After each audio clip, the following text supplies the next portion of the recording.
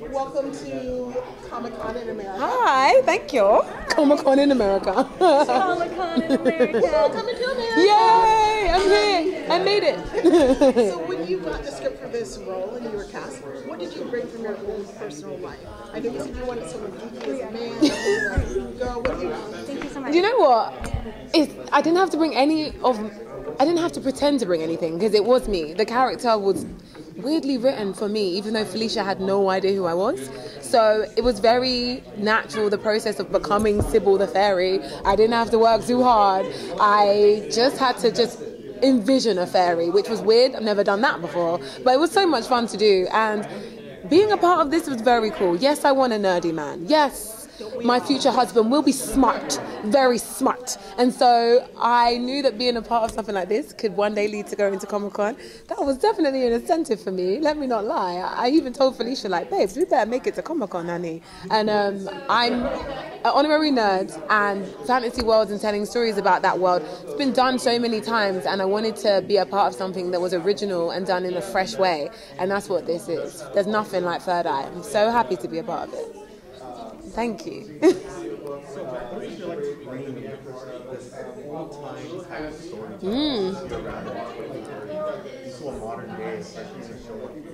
Yeah. Yeah, it feels very fulfilling. I feel great. Essentially, when I read the script, you know what you're getting into when you're talking about fantasy drama or fantasy comedy. You're like, okay, I understand the world. Okay, cool. Goblins, demons, blah. But then you read it and you're like, oh, it's deeper than that. Oh, it's funnier than that. Oh, it's more real world than that. And yeah, this story is unlike any story I've ever read. And it kind of like borrows from all the tropes that we're used to and then flips it on its head. And so I really enjoyed reading the scripts, getting to know all the characters, their backstories, and becoming Sybil the fairy. It was not work at all. It was a lot of fun.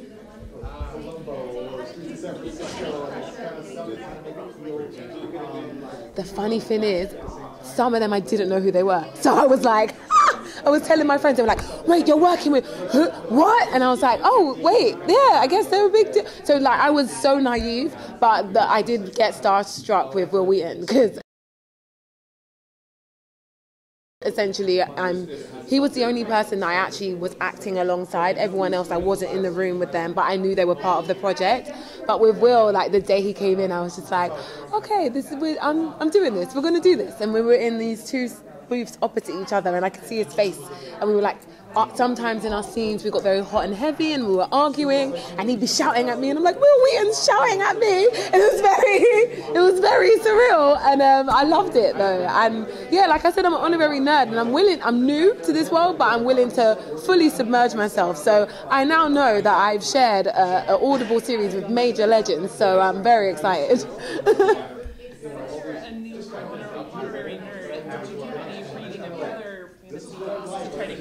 Do you know what? I was going to start, but then in the end I was like, do you know what? There's no point, because this is nothing like them. I was like, oh, let me go and like get some, do some research and just get some inspiration. But then when I read the script, I was like, oh no, this is more like, if I had my own fantasy series, this would be it. It's a fantasy series for people that love it and people that aren't used to the world, and it just collides. And it's so funny, and a lot of fantasy series aren't as funny. So for me, yeah, I didn't need to. For me, I just genuinely just enjoyed getting to know these characters in the worlds.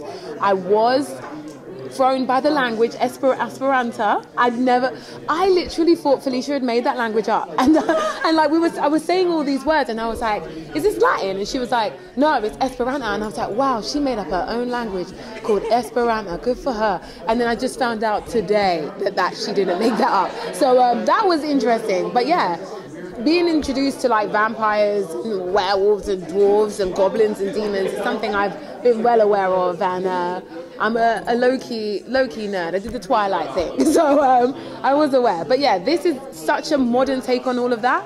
It's not like anything you've seen. I can't compare it to anything. It's more Hitchhiker's Guide to the Galaxy than it is anything that Tolkien ever wrote. So yeah. So kind of divulging into that, because this is an Audible series, how does this world look like in your mind?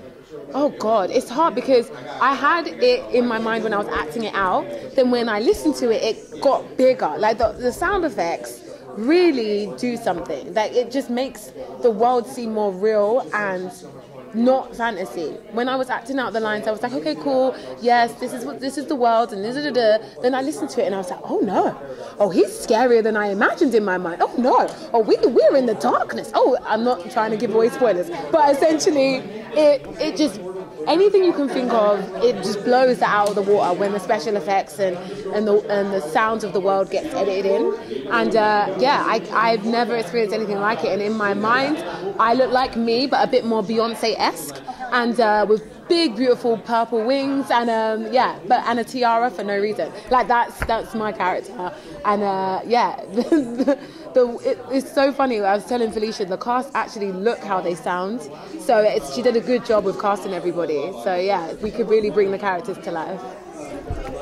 This is your first experience working with Audible. Does it make you want to follow in her footsteps and create your own? Ooh, do you know what? In the UK, I had my first ever thing I made was a radio comedy for the BBC. So this isn't my first time doing that kind of genre, but it would have been my first time with Audible. And yeah, it's so easy to just run for it and run for your dreams and go for it, and no one's telling you we can't afford that explosion, or I don't know how we would CGI those giant wildebeests onto the legs of these men that are scary. Like, it's just crazy that we can just do anything when it comes to audio.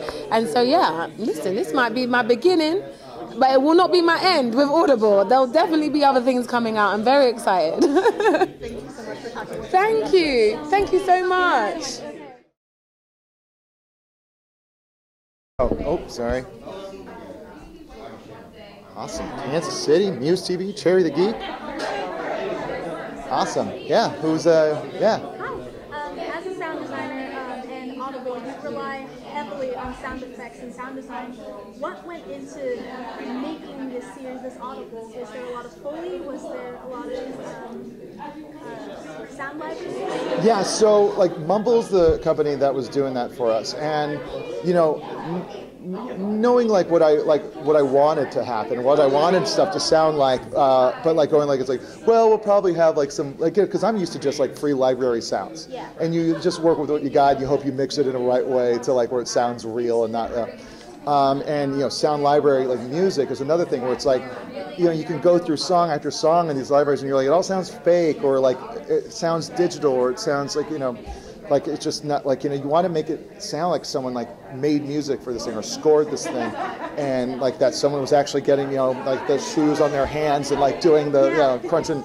And so this company Mumble like came back with like their first pass, and we were blown away like by what they were able to like pull off. It's like the music was all so like specific and good, and like it's like did a good job of making it feel big, but also like almost like a 70s TV show, like it felt like Columbo sometimes. And like the Foley, it's like where I would be like, it's like, wow, the sound you got for like the pier is like really, really cool. They're like, yeah, we went down and recorded that, and like it's like, I was like, you don't have to do that. They're like, but like they're super nerds about that process too. And so like once they kind of started doing that, my mind started expanding. Like, I was like, oh, what else can you do? Can this thing sound like that thing? And like, and that's their language, and they figured out so well. The music is something that blew me away. The sound library they found, it was just a sound library like any other one that people use, but like it was an older one that dated back into the 60s and 70s. And so it's all this like just library music from like studio musicians. So it's actual bands, and they were playing music that was popular at that time. And so that's why it feels like real songs, because they're still like, some of those songs are 40, 50 years old, but they were specifically made for commercials and TV. So that's like the part that like blew me away from that process. Yeah. Yeah. Oh, of course. Yeah.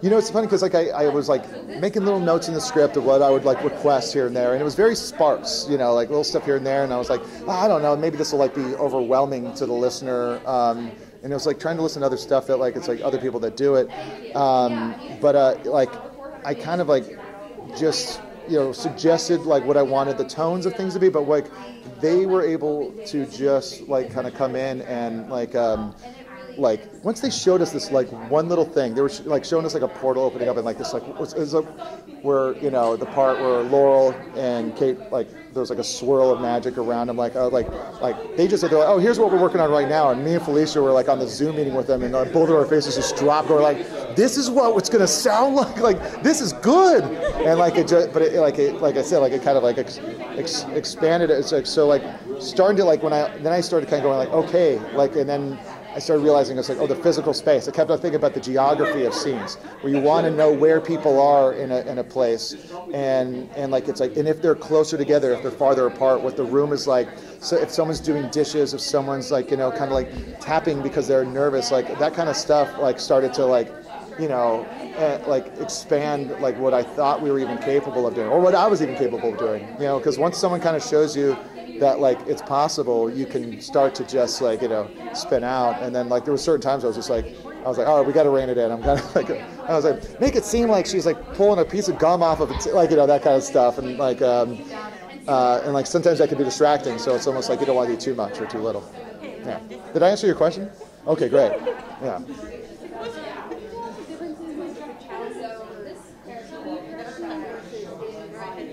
Yeah, well, it's like with TV, you're worried about a few different dimensions of like of the light, of the physical space, of the coverage, of the cuts, of the like people, of the blocking, and then like the actual performance sometimes like it kind of starts to like go lower in the list of priorities, and being able to really zero in when it's just voice is just kind of like, what's the intention behind this line? What's the truth behind, like, what does she really want to say and what is she not saying? And that's all just kind of like performing. That's acting, in a nutshell. But like at the same time, as a director, being able to really just focus on that and be like, it's like with like Felicia, because so much of the stuff is from like her own kind of issues and stuff that she's dealt with like growing up through the years. And like, and almost sometimes like, because she had all this stuff in her brain, and I would have to remind her. I was like, hey, remember, like, it's like we're kind of like, this is a bummer for you, and like, it's like, so it's a bummer for Laurel, and it's conflicting and it sucks, and like, it's like, and it's like when you catch yourself doing the same things to the Kate character that like your mom did to you in real life, like, it's like that's gonna like mess you up, and like, and I never, so much of my directing has been like comedy based and parody based. So like being able to like just direct performance was such a like it was so exciting, and not like going like and what's the button? What's the little joke that gets us out of this? Or like it was good, but it didn't sound like that character from this thing we're like parodying, So that was probably like the biggest the biggest joy of it. Like it's just also like, and just because it's Felicia's thing. It's like it's like I'm here to help facilitate and like get her to the point. And also, like, that's a weird thing, because I've been in her position before, where you're running the show, and, like, it's like your show, your name's on it, you're the lead, and you wrote it, and, like, it's like, and you can get so inundated with everything else you have to do, and you don't want to, like, it's already so egotistical to even be doing that thing in the first place. And so when you go, like, it's like, I'm going to give myself another take, and, like, like, you do that, and then, like, you feel the boom operator go, like, like, just that kind of. And then you feel like you're like, oh, I'm such a narcissist, but like being able to be there for her and knowing that feeling that like she's like, no, it's fine, we got it. And I was like, no, you're gonna want another one. And that's something that we like helped each other off on that other show we worked on, which it's like she'd be like, how was that? I was like, you're gonna want another one. Or I would ask her, how was that? And she's like, you're gonna want another one. And it's knowing the person too, and being close to the person that like really. I know I went on a tangent, but yeah.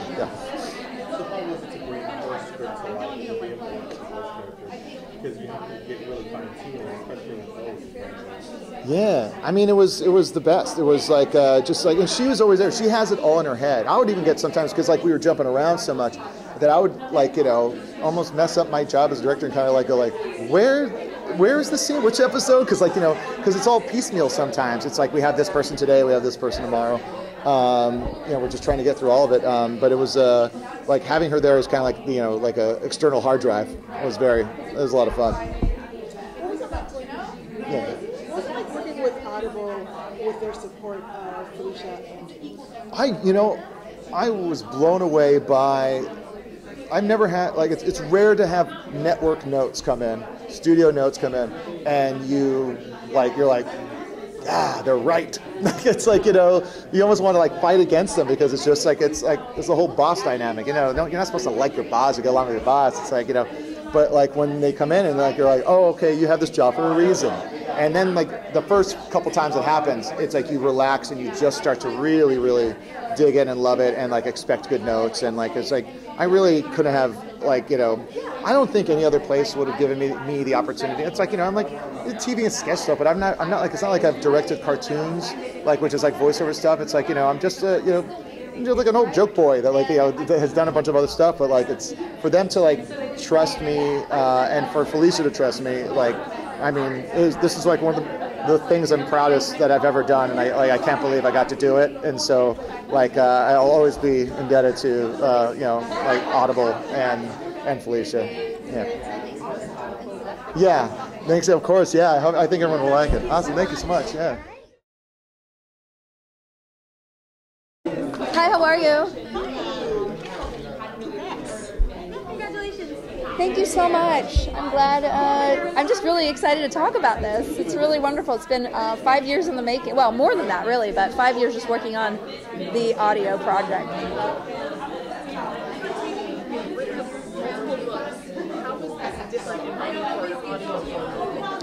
Surprisingly different.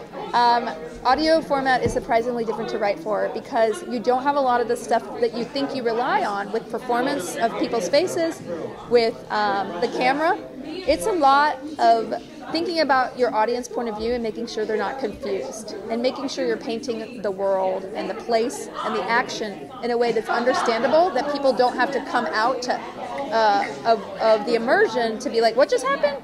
So that's been a really huge process. You know, we have a narrator character played by Neil Gaiman who helps a little bit, but at the end of the day, you have to craft your scenes in a little bit different way than you would if you were writing straight a film or TV. Because again, you take a lot for granted when you have a camera on someone.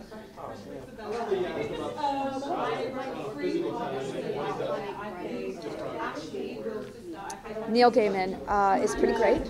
I will say that he is, and the fact that he decided to do this was, I did not think that he would agree to do it. I do know him. I consider him a friend, and you know, whenever you ask your friend a favor, you feel kind of shy about it. So I'm like, please don't feel any pressure, but will you do this for me? And the fact that he said that he would do it because, not because he was a friend, but because it was good, was literally made me cry. Because his opinion is probably the best opinion in the world, and in this genre as well. I couldn't ask for a better compliment, and he brought so much to the table. His humor, his improv, like, it really is, you know, most of it was scripted, but here and there there'll be a little line, you know, thrown in by some of the cast members, especially London, who's a comic. Like, it's just like, cracked me up. So it's the biggest gift in the world. This cast and the crew has just been amazing.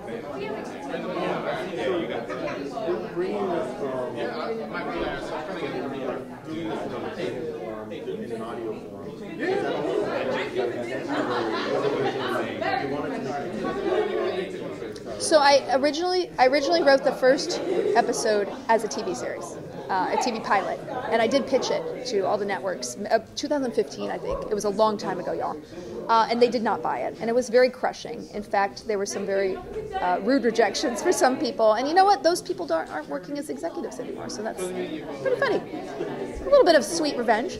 But you know, I got really devastated, and I ended up doing a lot of development for other people's projects, and it was not very great, and just not a very good experience, Hollywood writing for me.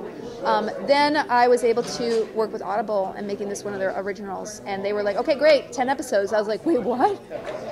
And that was the opposite, because suddenly I'm here, and because of circumstances, I ended up writing almost all of it alone. I had some joke writers who came in after many of the drafts to help me like punch up a little bit, some friends. But at the end of the day, I wrote 400 pages plus myself. And that was more, I think, than any other project I've written, even longer than my books, which is very funny. So it was like going from 0 to 100. And what was wonderful about it was being able to know that everything needed to be written before we recorded. So I could really take the time to build the arcs exactly the way I wanted them, do the callbacks exactly the way I wanted them. And so I hope people appreciate that. Like, this is a comedy, and it's a fantasy comedy, but it's not a sketch comedy. it's not a joke. Like, they're jokes, but because the characters are in real situations. There's life and death stakes. There's drama. There's, heartbreak in a way. And there's real issues that we're working with. And I really hope people, when they listen to this whole, which is a whole, essentially a season of television, I really hope they feel that satisfaction of going through a real story. I'm super excited. Congratulations. And I wanted to ask, you've been working on it for so long. Do you still want to explore the in other genres? Maybe from the stuff that I've heard, I know it's going to be super popular. This is a new format for me, so I can only hope that people really, really love it as much as I do. And I mean, it's my baby. Like, I will advocate for it to the nth degree. I definitely love the characters a lot. There could be other ways to do these characters and tell stories with them, but to me, this is a very satisfying whole. You're not going to walk away from this feeling like, oh, there's a cliffhanger. Like, that's what's really important to me. If you make great characters, you can take characters anywhere, but the plot needs to be satisfying, and that's what I really aim to do. So, going from writing the script to actually going into production, when you imagined this in your head, did anything change now that you've heard the new episodes? You mean like now that I heard it, like? Now that everything's kind of come together and you have voice actors and you have the sound effects, what you imagined in your head, was it different? Oh yeah, I mean, again, it's been 6 months of post-production on it, and the attention to detail on, especially the magical effects, the portals, the fairy wings, like just little details like that. I didn't really appreciate how much work. I was like, how long is it going to take to get these things done? And we used every single minute of it because the revisions, the thoughtfulness, I can't talk enough about the soundtrack. Mumble, they're up in San Francisco where the story is set, and so they would go out and record things on at the wharf to put in here. It's so authentic and wonderful, and a lot of it is sourced from the 60s because I wanted that sort of like very granola hippie vibe of San Francisco. I wanted to feel real and gritty, and they really accomplished it. So I will say that, especially the music and the sound design, it's bigger and more cool than I ever could imagine in audio. And I think that's really a testament to the quality level that Audible is offering with their originals. What books are you hyped about right now? Oh my gosh. Well, I could just say Jacqueline Carey has a new book out, and she's a fantasy author who I adore. In fact, I interviewed her at, I think, a 2008 Comic-Con, and it was like an interview, but it wasn't really, just me with a cell phone, and like I was so nervous. So the fact that her new book is coming out is really exciting to me. Yeah.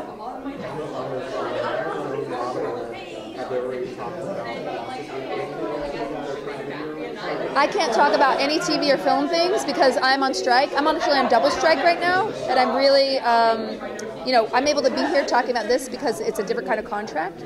But at the end, my heart is on the strike line, especially as somebody who's been through it with TV writing.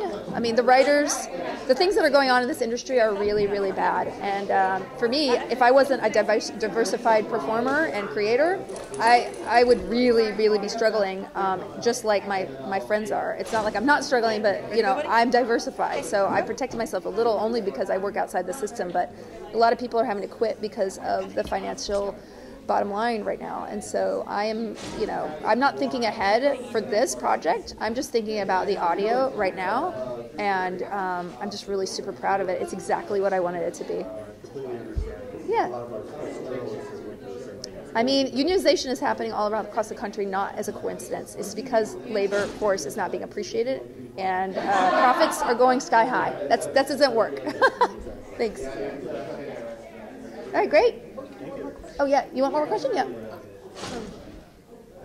What was it like working with Audible in general? I feel like they're very supportive of their original products, and when they said yes, it must have been very exciting. It was an amazing opportunity and very intimidating. Like I originally wanted to have someone help me write with me, but it just happened that COVID just kind of destroyed every opportunity for that, and so I ended up writing it, and it turned out to be the best gift ever because now I'm a much better writer, and the fact that I got to follow the story through and make it very personal on every level is amazing. And like I said, I've had a lot of development with executives, and it hasn't been the best experiences for me in Hollywood. I know that that's not universal. There are great executives out there, I just happened to roll the die. But I will say that every note I got from Audible was something that made me excited, and I think made it better, especially since they know audio format. That was really something that working with them to make sure every scene was accessible and clear, understandable, and vivid was really a cool process. I really am thankful for that. Thanks a lot. Yeah, nice to meet you guys. Yes.